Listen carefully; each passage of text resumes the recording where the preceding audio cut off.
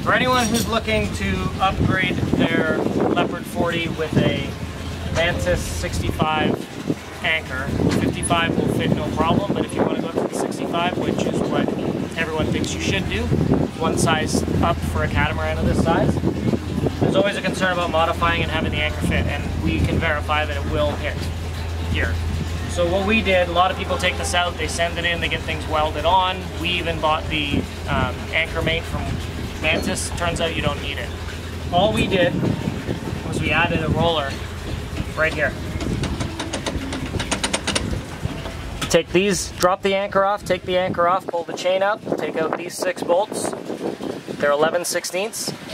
There's a plate on the bottom of this, you just drop it down, this just lifts out easy.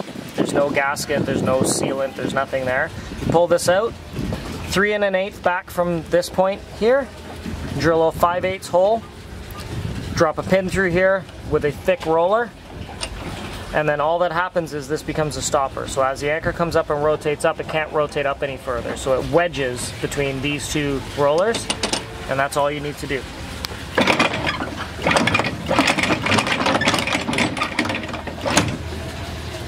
If you look, it's equal distance all around and won't hit the boat. Quick, easy, you can do that in probably an hour and a half. Make sure you use a high-speed steel drill bit with cutting oil.